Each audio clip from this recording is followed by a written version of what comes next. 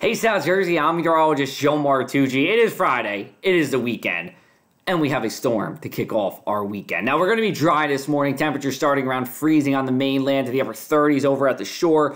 But between about noon and 2 o'clock, we are going to start to see rain move in.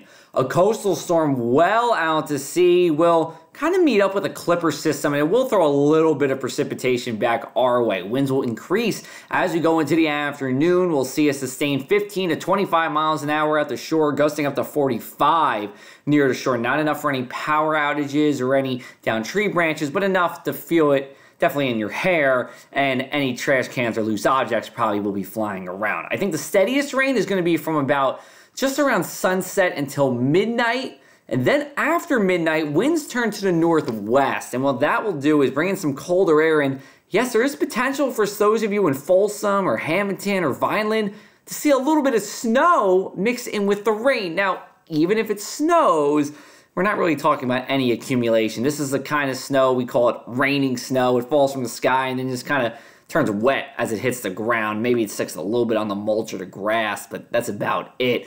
Rain or a little bit of snow ends between 4 to 7 a.m., but around that time, we are going to deal with coastal flooding. We are anticipating minor flood stage for all of the Atlantic Ocean waters as well as the Delaware Bay.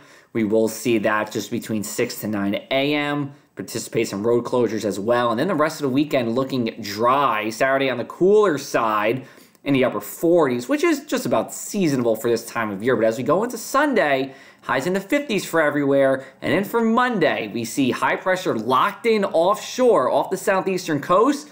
We're going to get a southwesterly wind that blows, and we'll see highs in the mid-60s on the mainland, upper 50s at the shore. T-shirt weather for most of us. And then our next shot of rain will be Tuesday, but it looks to just be a couple of showers. For latest in South Jersey weather, you can follow us on social media, or you can go to our website at thepressofac.com/weather.